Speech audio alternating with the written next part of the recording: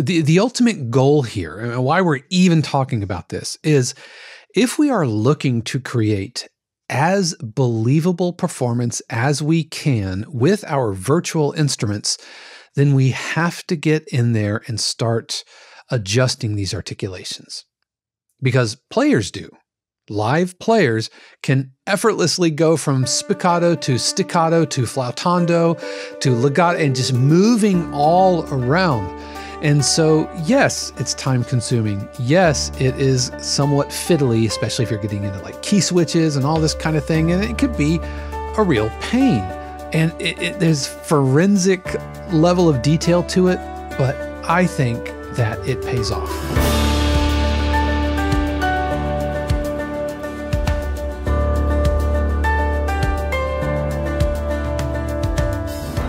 What is happening, everybody? This is Dave Croft, and welcome back to another episode of the 52 Cues podcast, your weekly insight into all things production, library, and sync music.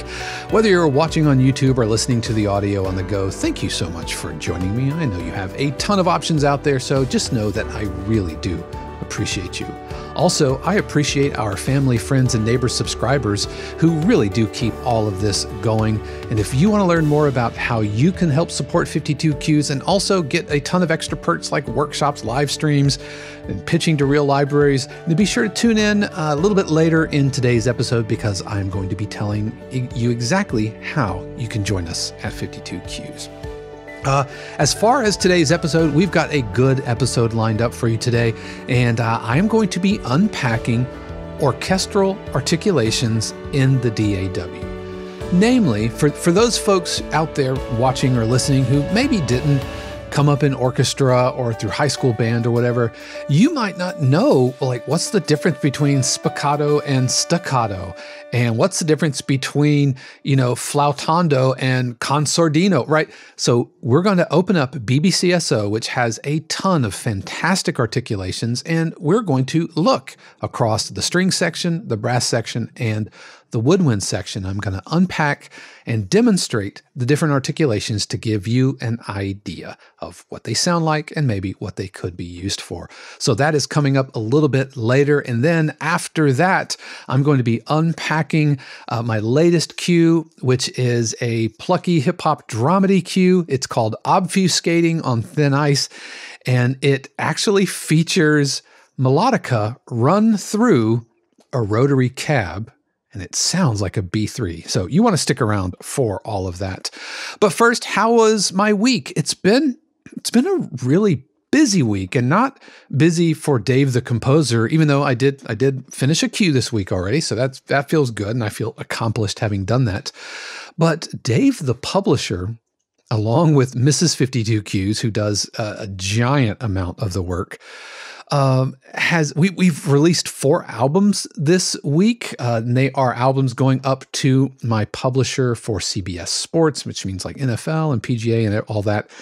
And 4 albums that we put together through the briefing room over in the 52 Cues community. Now, I don't talk a ton about the briefing room necessarily, but it's one of the perks for our family subscribers. And it's a way for people to pitch to real libraries and get mentoring and feedback. We have multiple rounds of submissions with video feedback, and folks submit their cues to our live feedback sessions that we do via Zoom. They might get a feedback video. And so we run briefs all the time, at least once a month. This month, it just so happens that we have 2 briefs happening. One is for an investigation tension album, and another one is for a folk pop vocal album that we're putting together for two different libraries. And the 4 albums that we just published or sent along up to the publisher, they were all for the upcoming NFL on CBS season. And we had a vocal album that had pop vocals as well as rap vocals. We had a rock album for highlights. We had a funk kind of dance, EDM kind of pop album. That's going to be for bumpers and transitions. And we have a hip hop album that is for graphics and also for highlights. So 4 albums out the door.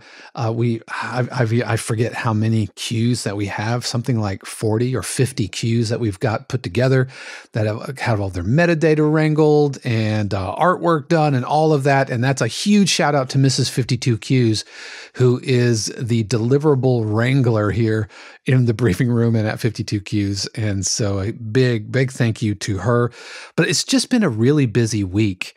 And I remember when I first started in the production music industry, I had a friend of mine who was one of my mentors, and shout out to Steve Cox. I hope you're doing well, man. And I remember at one point he wasn't writing a bunch because he was getting more and more involved in the publishing side of things. And I remember thinking how weird that was. Like, how can you just stop writing, right? Like, this is what you do. And he's an amazing guitarist and a really good composer. But at the time, like 10 years ago, I really didn't get how you could just stop writing. But considering how it's really been, especially within the last year, because the briefing room has turned 1 year, which puts me in the position of kind of in a publishing role.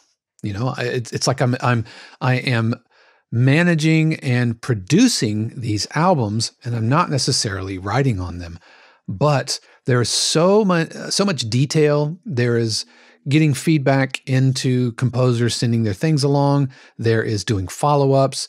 At the briefing room, we have multiple rounds of submissions with follow-ups, and I get it now.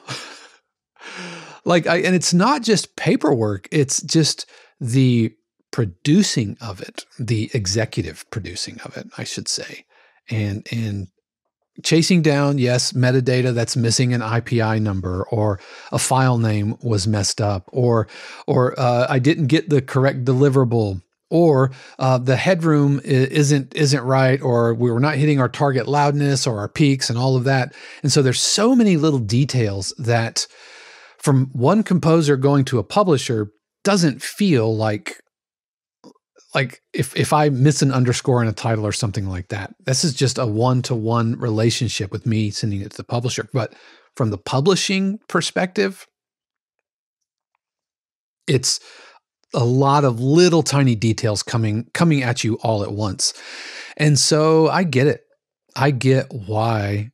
First of all, I get why composers go into publishing, because I am fulfilled by empowering other composers and providing them an opportunity to have their music get air on television. And we do. We have folks who submitted into the briefing room program and they have made air. So that is amazing. But also how it just feels like a natural progression out of where you start as a composer. Because you make relationships and you build relationships with either music supervisors or editors or other publishers, and you kind of come alongside them. So I'm excited about what the future has in store. And if the next year is anything like the first year of the briefing room, then man, I think Shannon and I need to hold on, because it's gonna hit like a rocket. But I'm here for it. Just as long as I still make time to write. Because when I was talking to Steve and he was, lamenting about not having time to write, I could sense there was almost, for lack of a better term, and Steve, if you're watching, I hope I'm not putting words in your mouth, but there was a sense of loss. There was almost a grief to that. And yeah, I just felt like he was bummed out about that, like a melancholy about not having time to write. And I don't want to get there. I don't want to get so busy on the publishing side of things that I forget how to write, which I don't, or I stop finding time to write. So, but this week I did put a cue together, and it came together pretty fast, actually. And we're going to listen to that a little bit later in today's episode. But our main topic today,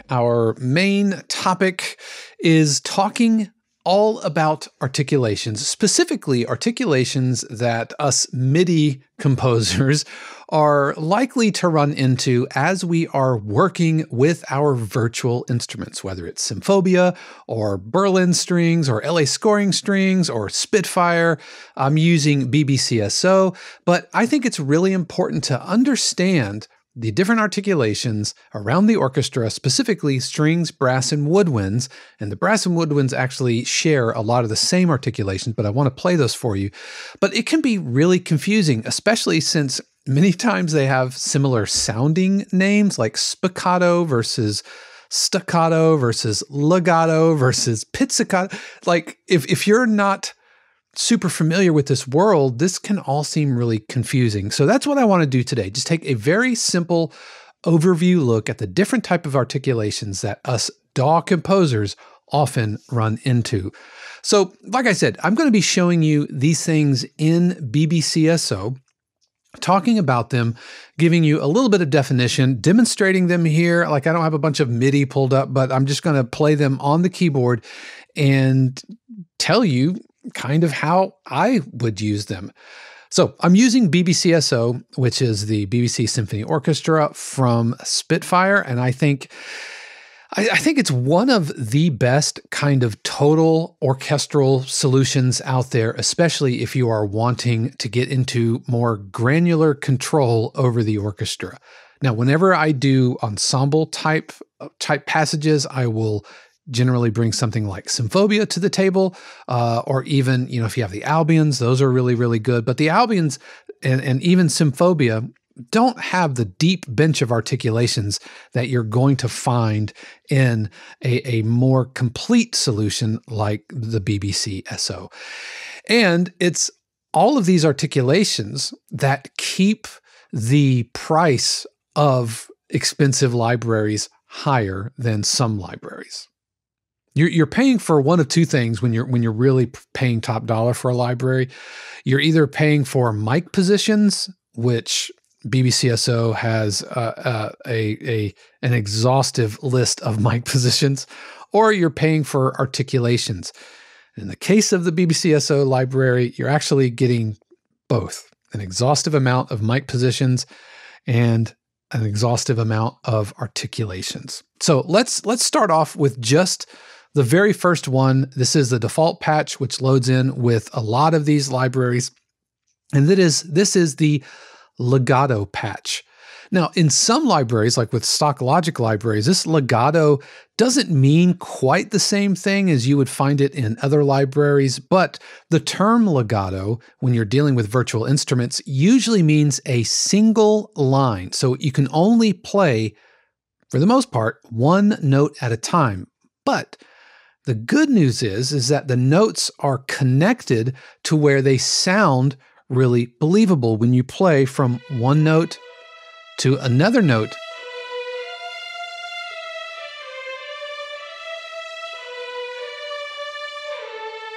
They sound really, really believable. But note that I can't, like I'm trying to do two notes at one time and it's kind of fighting, trying to figure out what to do.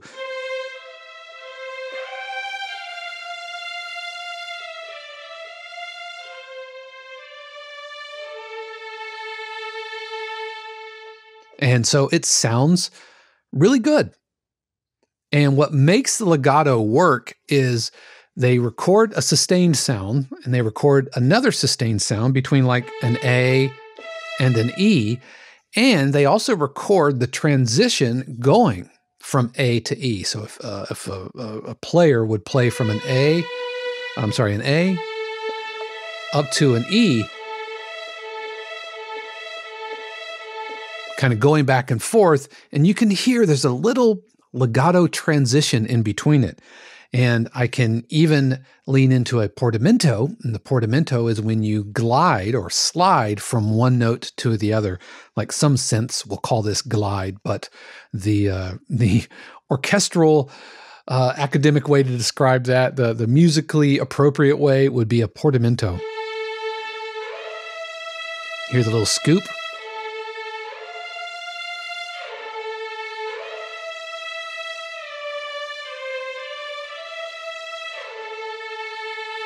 But legato patches in libraries, whether it's strings or brass or woodwinds, looks to create the most believable single line from the sound that you are using. And it does that by limiting it to one sound and then programming the transitions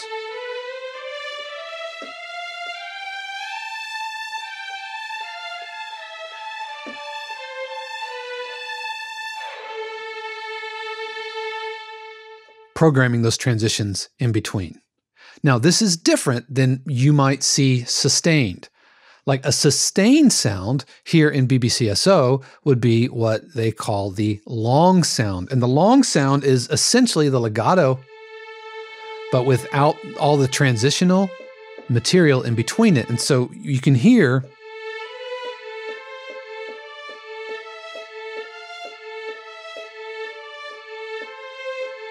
versus the legato.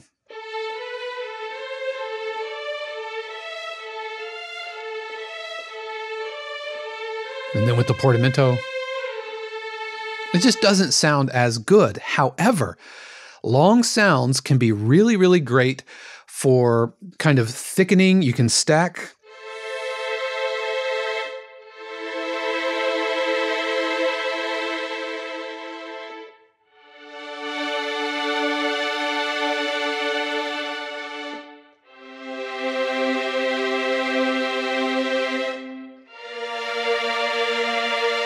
And it sounds pretty decent. Is it going to stand up to the believability test when it's so exposed? Probably not. And in which case, if you had string pads, which are multiple string notes just kind of holding out their notes, then you can put a legato on top of those, on top of those sustained sounds. So the legato, just think of the legato as connecting the notes. And these long patches, you can play more than one note at a time, but it doesn't have that connective tissue in between each recorded sample. Now, here in BBCSO, we have two other long articulations, and one is called a C-Sord or CS, but it stands for consordino. And a sordino is like a little rubber mute that you put on the strings, and it creates a little bit softer. It almost sounds like you've like run a filter on it or something.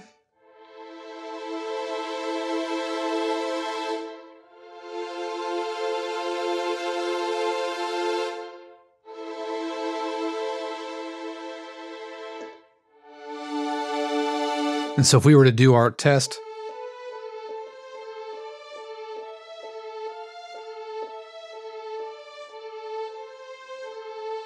yeah, it just sounds a little softer, a little darker because of that little rubber mute that they put over the strings, or I think it's like in between strings. Which then brings us to a flautando. Now, a flautando is very kind of a dry, like almost kind of like a raspy sound, and this is played near the fingerboard. This feels more delicate.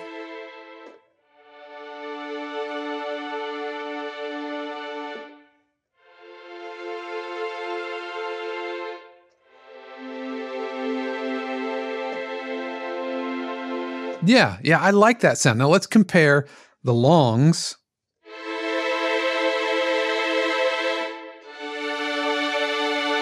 to the long consordino.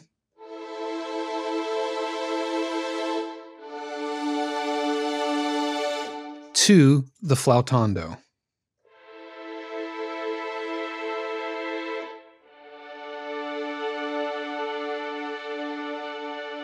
And so if you are writing and you want a believable string line that is flowing on top, then you would use the legato. You can't stack notes, you can't play intervals, but it will give you a much more believable MIDI performance. If you want just full strings, full pads, multiple notes on top of each other, then you would use the longs. If you wanted the longs but a little bit darker, you would use the CS or the concertino. And if you wanted a more delicate, papery kind of Icelandic string type sound, then you would probably go for the flautando. And those are the 4 primary long articulations that you will find.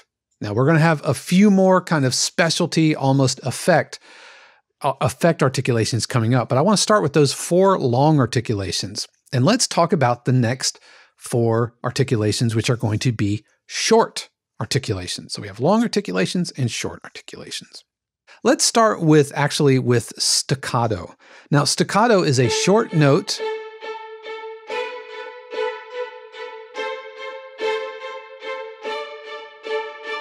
but the notes are actually bowed up and down. But it's just the bow traveling a very, very short distance.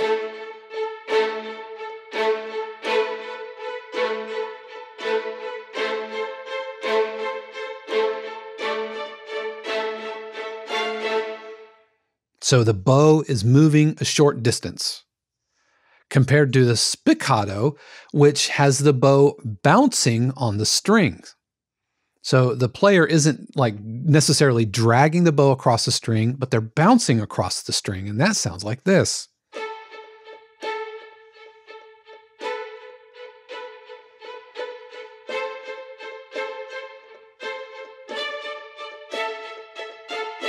Compared to the staccato.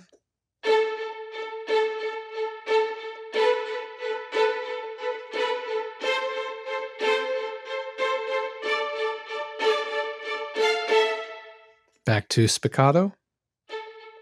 We'll speed it up a little bit.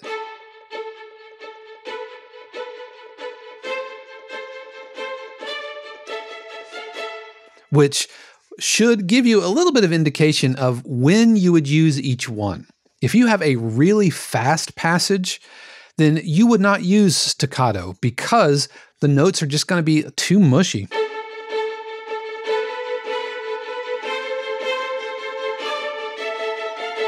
Versus spiccato. So that was staccato. Here's spiccato.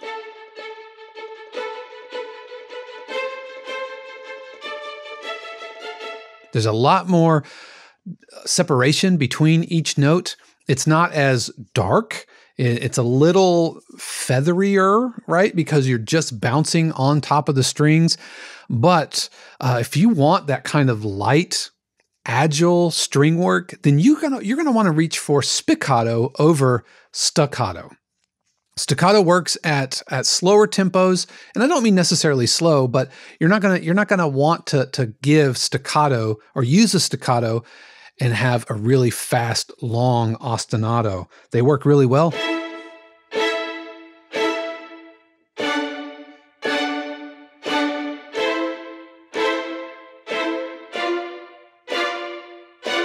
Right. So I got a little Norman Bates there at the end, but spiccato versus staccato. Think spiccato is just bouncing. Staccato is short bowing.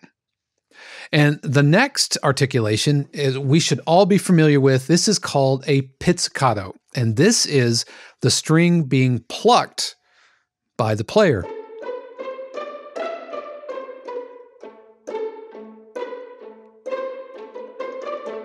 And we should all be super familiar with this because it is the modern staple of dramedy music. And I know a lot of libraries are wanting to move away from pizzicato dramedy, but the editors and the viewers just expect it.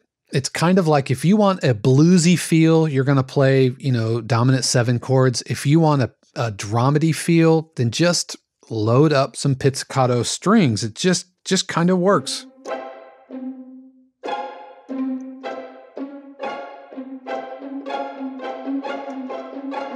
Yep. So that is pizzicato. Now there's another pizzicato technique that we'll talk about here in just a second.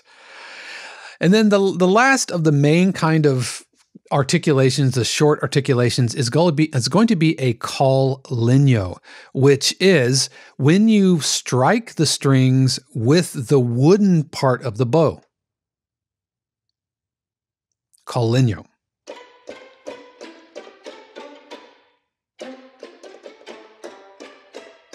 Right? It's not a very pretty sound, but it sounds really nice kind of across the orchestra. If you get everybody doing that, you can get some col legno clacks for like trailer music, big hits. They go really nicely, especially the double basses and the cellos, to just kind of slap. I use these in a percussive way more so than in a pitched way, even though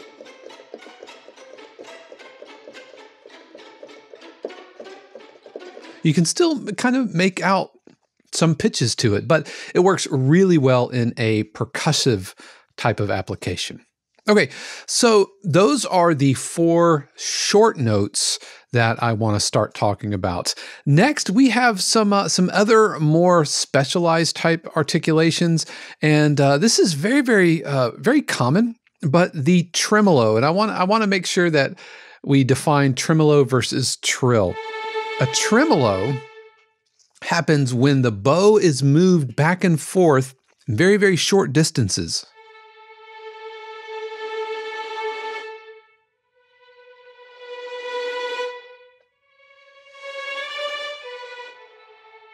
That is the tremolo.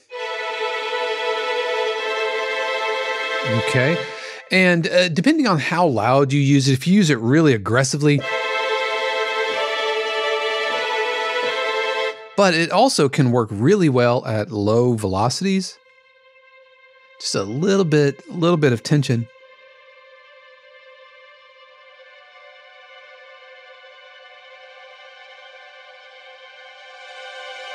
That can be really, really nice. So that is the tremolo, not to be confused with a trill.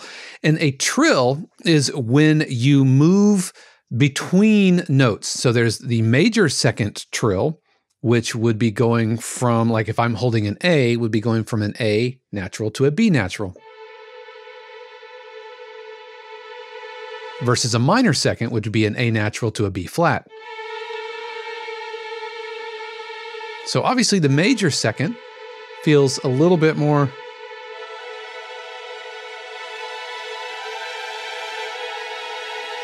yeah, that's interesting, versus the minor second.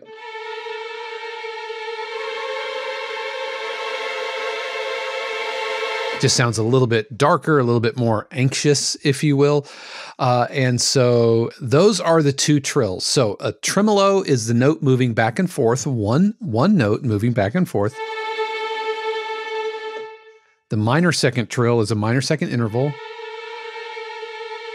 And the major second is a major second interval.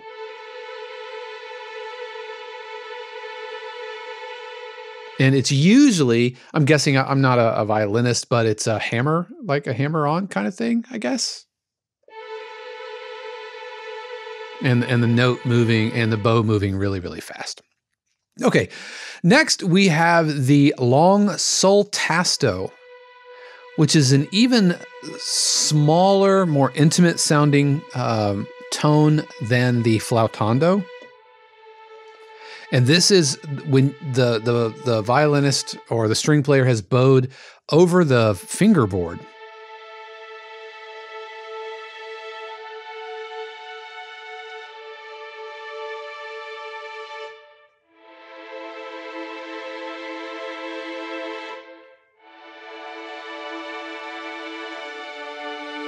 All right, so it's called sol tasto. All right, next we have harmonics, and harmonics.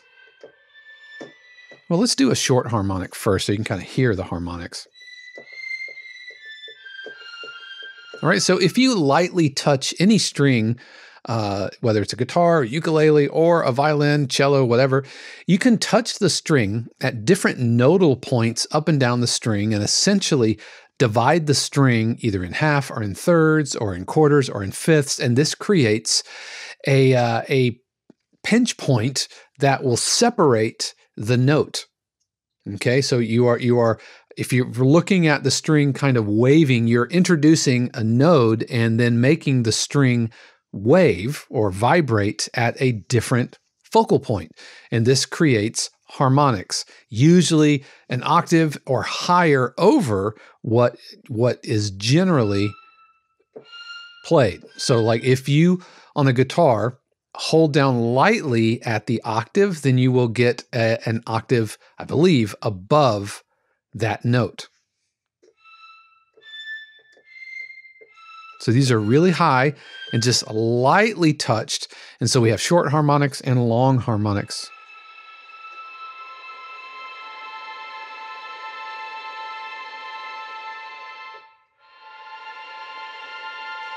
All right. And so harmonics, any stringed instrument can play harmonics. Next, we have the Bartók pizzicato. And the pizzicato is when you pluck it so hard, like a regular pizz, but you pluck it so hard that it actually slaps, the string slaps back against the fingerboard.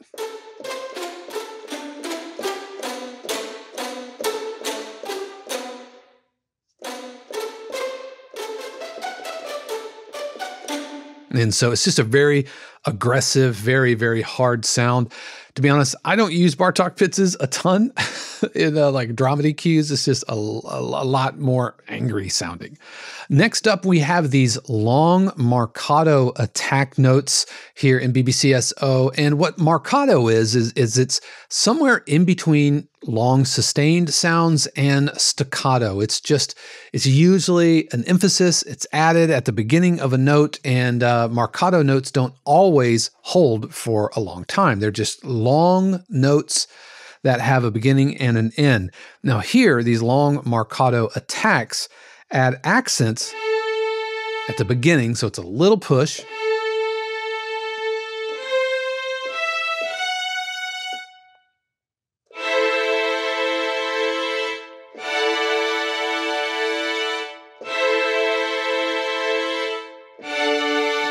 And so you can hear it push really hard and then immediately come back. So lastly, let's look at a few last of these articulations. First, starting with the tremolo solpon, which is like the tremolo, but solpon, I hope I'm pronouncing that solpon, I'm pronouncing it French, is played closer to the bridge.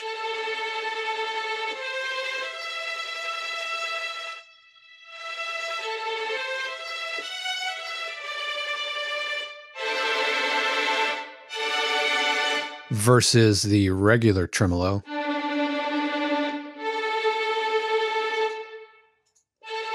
Right, so you can see it's a little scratchier, a little drier. And then we have a tremolo with the consordino.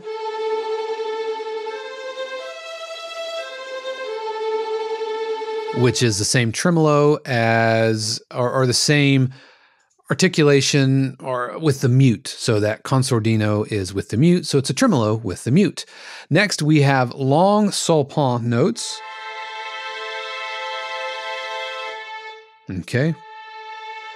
So sol ponticello. So it's close to the bridge.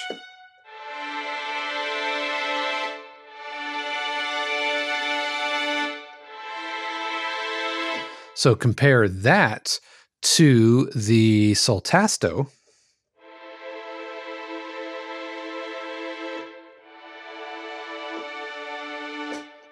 Compare that to the regular longs.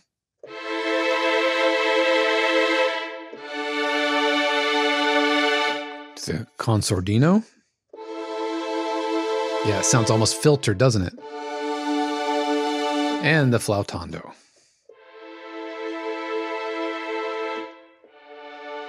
So giving you a lot of different ways to voice the same thing. Here's the solpon back.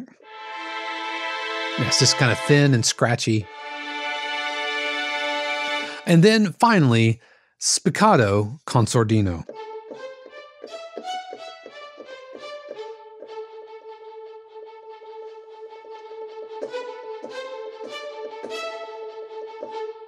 Versus the spiccato, regular.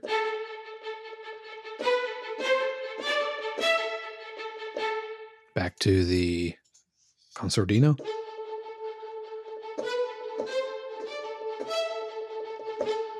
So those are the basic string articulations that I think we as MIDI composers need to understand. There are more articulations that go beyond this, but depending on the string library you're using, you're going to find more than likely some kind of variation of these types of articulations, especially staccato, pizzicato, spiccato, maybe some flautandos and some consordinos.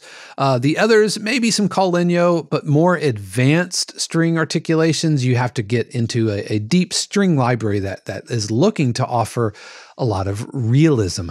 And each of these has their own musical symbol that goes into sheet music. But considering that we don't really get into, at least in my world, writing a ton of sheet music for the cues that we're writing, then this is all I really need, to be honest.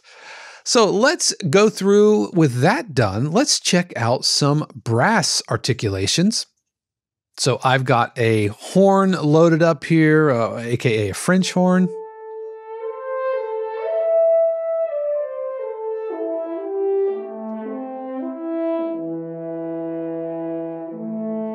And so we have the legato, which, just like the string legato, is a single-lined instrument. So I can't play chords, even though I'm holding 3 notes now. I'm only hearing one at a time. And with brass instruments, especially the horn, you can really hear the legato transition, that sound from note 1 to note 2.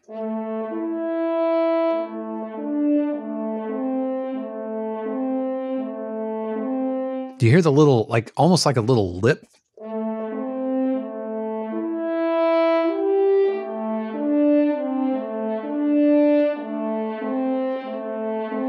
There's like a little, it's the shape of the player's mouth changing and changing keys.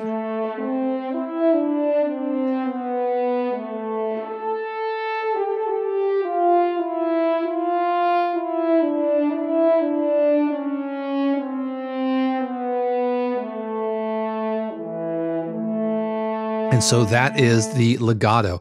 And then we have the other articulations, the longs, which is going to not have the legato transitions. And these can sound kind of fake.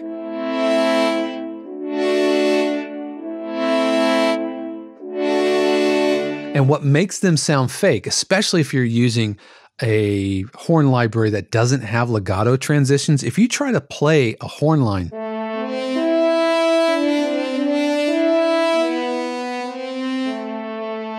versus a legato,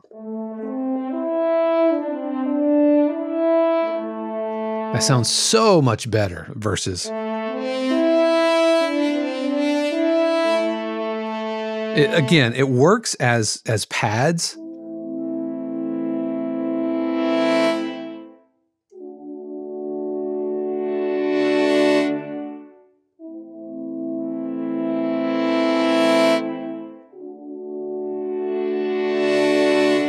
But as a single line, not so much. So anytime you would have a single line, then you would want to use the legato because it sounds much more realistic.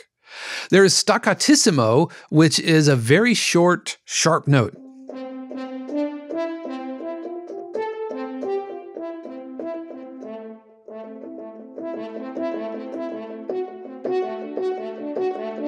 You really have to dig into those. And then we get into the marcato, which is an accented short note that has a strong front end. You hear how that ends?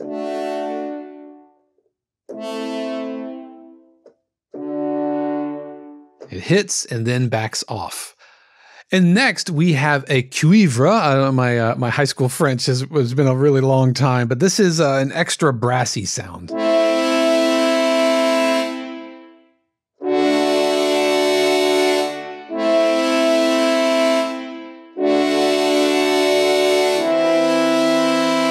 So that's really nice. Just really splatty and very, very brassy. Again, you would not try to use this as a single line. You would use the legato. Next, we have a long that has a sforzando at the beginning, which is a which is a strong attack and then immediately backs off. So you could do.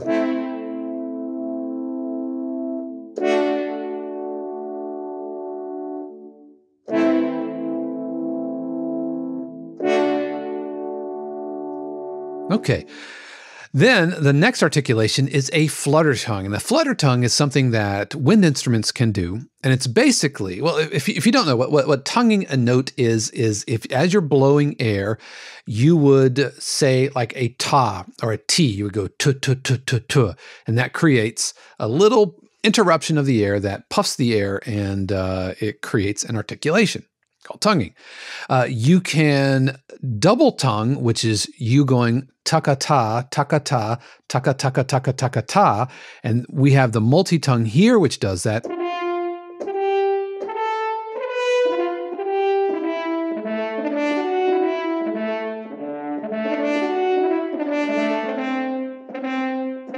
But we also have the flutter tongue. And what the flutter tongue is basically the wind player doing the drum roll sound, and you get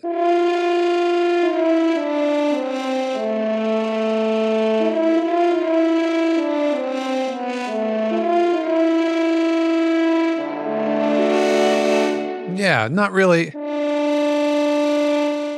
Yeah, it's not the most practical or the most applicable sound, but that's what flutter tonguing is. And again, double tonguing or multi-tonguing. Takata, takata, and wind players can double tongue a lot. Like if you've ever heard the William Tell Overture, that's all double tonguing. They're not going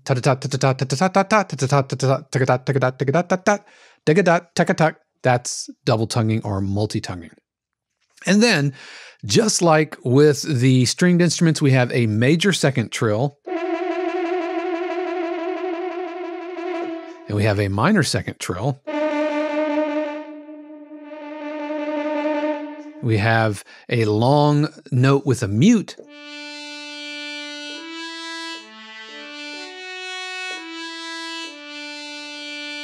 We have the staccatissimo muted, which has a mute put into it, usually a rubber mute or another type of mute. Now horns, usually the player will mute with their hand, or they can actually put like a rubber mute in. The trumpet has many different types of mutes that affect their sound. Then we have marcato muted. Okay, so one of the things to note about brass instruments as you are playing is the sound is darker the lower the volume is. Let me say that depending on what your library or how it's programmed, it might be either through the velocities, or it might be through modulation or expression. And if you've seen this moving around, if you're watching this on YouTube, you can see this little knob here moving around, or the slider, and I'm doing that. I have a pedal underneath my desk, and you'll notice if you listen to the sound, it sounds really kind of dark, and the louder it gets, like the brassier it gets, for lack of a better term. And what we're seeing harmonics open up in the sound. Right, so if I play this really quietly, and I'm going to kind of pull up my meter there, and as it gets louder, yes, the volume is getting louder, but you can see additional overtones start popping up. So that brassy sound that you hear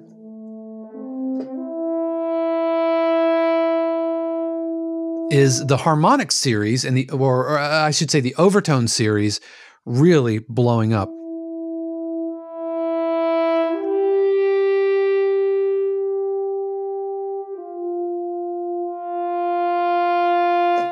And let me move this so you can actually see the mod wheel.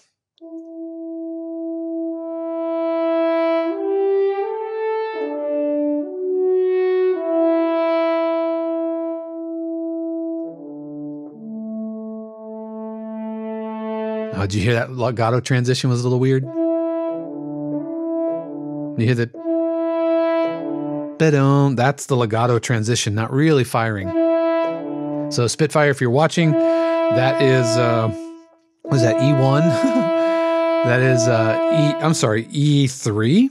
E3 down to D2. Sounds a little weird. Now that's a giant octave. That's a leap of a ninth.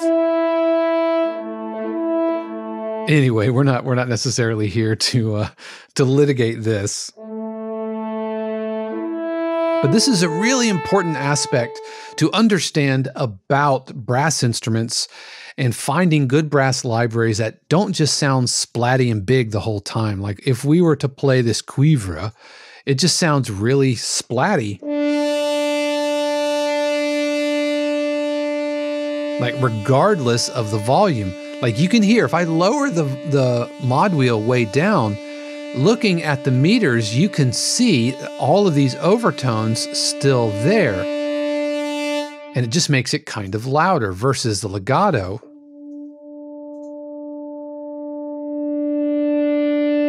And then you can see the overtones really, really blooming out of that. So those are the brass articulations. And then finally, let's talk about some woodwind articulations. Now, a lot of these will be the same.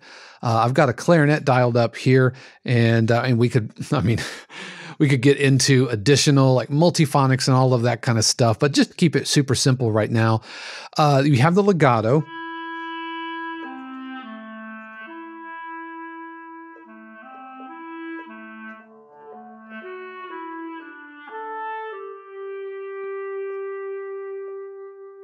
You have the long sounds, which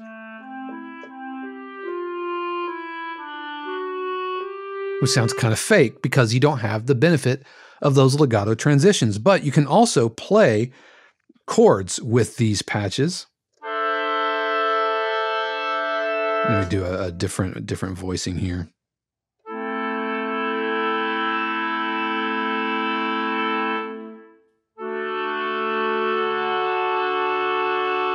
But you would not play single lines. Look, you would use legato.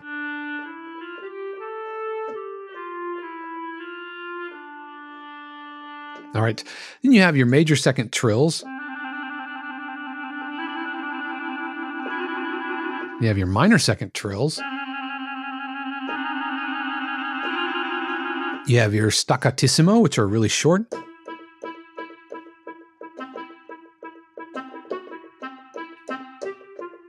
And then we have tenuto. And tenuto are kind of like staccato, but they're a little bit more rounded.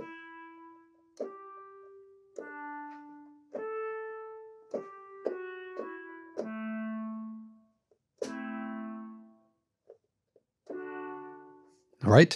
Then you have marcato, which is those shorter notes with accents.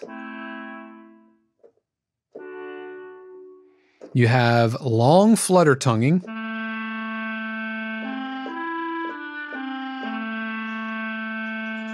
Then you have multi-tonguing or double tonguing.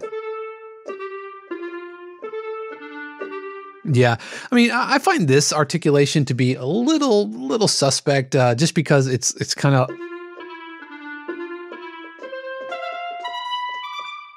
and maybe I haven't used it enough, but yeah, as far as timing and everything gets a little suspect. Now you'll notice there is, or there are no mutes, because you don't really mute a clarinet because it is an open instrument. Now, I don't have a clarinet here, but I do have my shakuhachi, and as you blow into it, you know, as a woodwind instrument, then the air escapes through the holes. So putting a mute, you know, at the bottom doesn't really accomplish anything.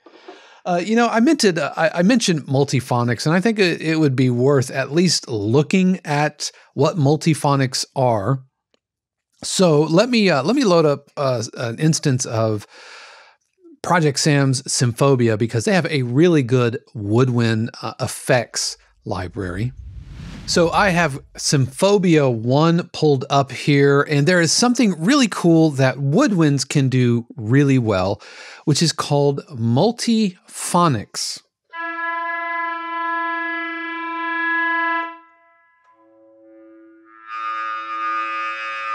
And basically, you know, the way that woodwinds work, especially reeded instruments, is you have a mouthpiece that has a wooden reed on it, like a clarinet has a single reed, an oboe and a bassoon, an English horn has a double reed, which is two little slats of wood kind of pushed together, and related to like the duduk, which has two pieces of reed kind of put together. And if you kind of pinch the reed with your mouth and blow extra hard and create all this back pressure, you can create some really interesting sound effects.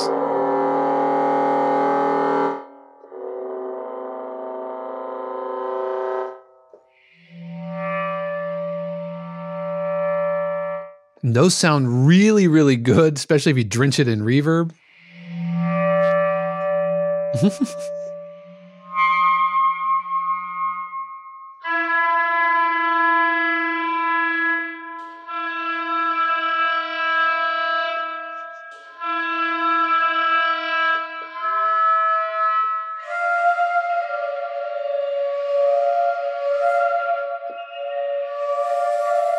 I mean, that sounds like straight out of Jurassic Park.